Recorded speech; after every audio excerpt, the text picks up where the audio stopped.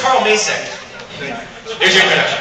What this is a set of original lobby cards for the German release of the movie Akira. They're extremely rare. They're really cool.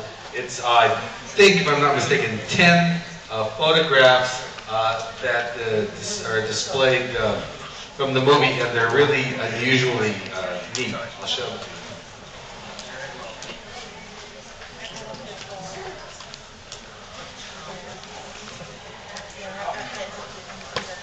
They're really nice lobby cards. Well, can someone come up and nod them? Anyway, what's cool about these? Because he's trying to talk.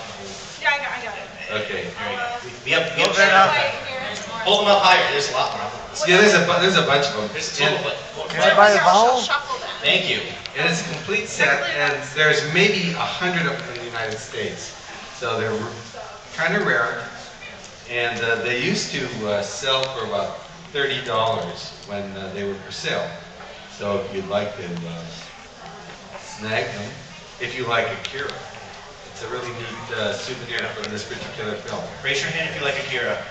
There you go. Good grip. We're going to start it at 10. That's all right.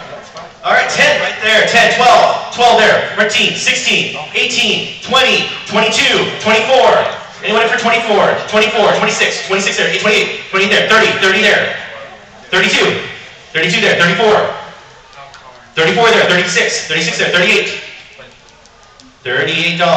These are, how rare? It's actually more than what they normally sold for originally. Oh, they sell for $30, it's so you guys are really, I actually signed it too. Yeah, probably now. They're rare. 38, who's in for 38 for the signed set of German lobby cards for Akira, the best movie of the 80s, even better than Top Gun. 38, going once. 36 is our leader here, going once. Going twice. 36 solo, come on up here and we will play with happy. Take care of it. Thank you very much.